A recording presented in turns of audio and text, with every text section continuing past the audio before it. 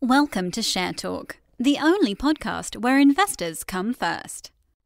Hi, this is Zak Mir with the Bulletin Board Heroes here on Share Talk for Thursday, the 11th of March. And starting off with 7 Digital, where we've finally got our signal, a good strong signal with a gap higher off the support and also off the 200-day moving average at 1.23 pence, broken the 50-day line at 1.47 and that line of resistance from August. The red one around the same level, so above the 50-day line, looking for obviously at least at the 2 pence plus area, which was the January resistance, but the big picture target here over the next 2 to 3 months up to 4.5 pence, retesting August resistance. The confidence for this call backed by the gap higher, which shows that maybe traders were caught off guard. We also had a gap higher, as you can see, in August to start off that rally as well. So gaps can be significant in these situations.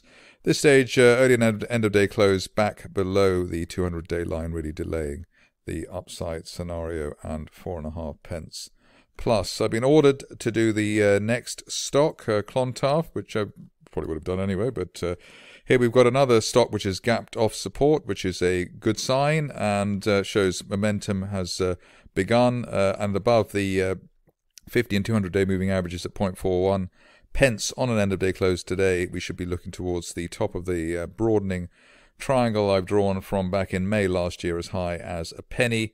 That could be seen as soon as the end of May, this May. So let's see how that goes. The only thing which would really cancel or delay the upside would be back below the recent March support, but it looks as though there's been enough testing there around 0.35 to get this thing going. The green stocks, which I'm not really into, but the green stocks are back at the moment. First one, well, the one that I'm looking at today is EQTEC. Need an end-of-day close above that resistance line there from January. 1.8 pence and the 20-day line. We can do that someday this week. That would be a big positive for the shares and suggest that we could go back to the highs at 3 to 3.5 pence by the end of next month.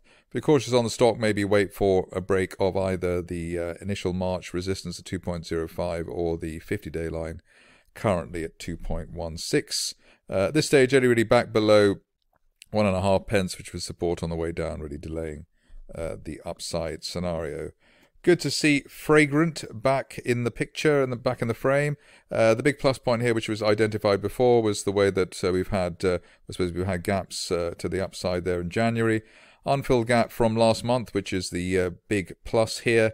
And even with the placing, we've stayed above that gap, which is great. We've stayed above the 20-day moving average as well at 5.5 pence, and that support line there from January at 5 pence. So the longer we stay above the gap floor, the better this looks. If you're looking for a momentum trigger, that you would be waiting for an end-of-day close through today's high at 6.5 pence, which is that February resistance line, and then targeting as high as 13 pence as soon as the end of next month.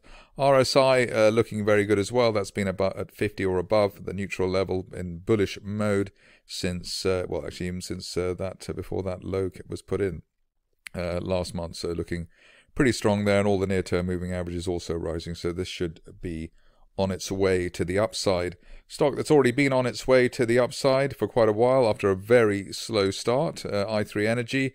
I think it was one of the stocks of the year and seems to have taken note of that, started moving just before the beginning of January, and now we seem to be accelerating. Nice bull flag breakout that we had to start the week, that peak from February at 8.2 pence, and above that we're looking for at least 12 pence for i3 Energy at the top of that rising trend channel from March last year. So very solid looking situation there, clearly trying to anticipate forthcoming news.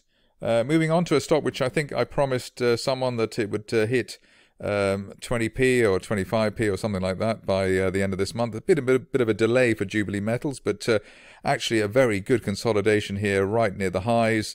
Sideways flag as well. Brilliant price action, staying above the 20-day line, well above the 20-day line, which you only see in the most bullish of situations. So everything going for the shares at the moment, and the longer we stay above the 50-day moving average, just shy of 14 pence, the greater the chance of a move not only to 20 or 25 pence, but also as high as 30 pence. And that could be seen as soon as the end of the next month, although I might have to delay that into May at some point as well, but still looking very good despite the slight delay there at Jubilee. On to Kodal, which is always a bit of a challenge, a charting challenge. Here we've got a situation where the shares have broken through this symmetrical triangle that we had from last September. It's taken a long time to consolidate and get its act together. But the plus point here, which we've had since September, really is the way that the shares have spent all that time above the 200-day moving average, since the end of August, breaking that line of resistance there from September at 0.1, well, this is just right above 0.1 pence, should take the shares on and give us a target as high as the top of the September price channel, currently pointing to 0.23 or 0.24 pence by the end of next month. Only back below the 50-day line and back below 0.1, really delaying the upside scenario. But hopefully on this situation, after the, I suppose, 3 full storms that we've had, the shares are finally on their way. Another slow situation, which looks like it's just about to take off now, is mineral and financial. Here we've had a break of this triangle that's been in place, I suppose, since the end of December. The top of the triangle there around 11 pence, so a weekly close above that, and we could be on our way to a 20 pence target by the end of next month, which is the top of a rising trend channel from back in that's 2018. So quite a big time frame there, but hopefully by the end of next month, or maybe going to May, up to 20 pence for mineral and financial while it holds above the 11 pence level. Stock which might move rather more quickly, because that's just what it does normally, is Premier African. Looks like we're consolidating well at and above the 20 pence level, which was a previous target. Also, that was resistance in October 2019. So old resistance becoming new support, and the longer we hold above that, the greater the chance of a touch of the next resistance line there from March 2019, as high as 0.4 pence. Time frame on that by the end of next month, or perhaps sooner. Got a request for Pensana, which has been a great post-IPO rally that we've had. Maybe somebody floated it a bit too cheap, perhaps. But here we've got probably the best type of configuration you can have, a broadening triangle, so the target just keeps rising almost by the day. The view here is that while we're above, and the longer we stay above £1.50, which has been the support to start this week, above 150 on an end-of-day close, looking forward to a target as high as £2.20 by the end of next month, and the way things are going, perhaps even by the end of this month. If you're really sort of squeamish about the price action, maybe you'd have a tighter stop loss, so you'd say that the initial March resistance at £1.60 was your end-of-day close stop loss, but it looks like you've probably got to give it down to 150 in order to reach £2.20 over the near term.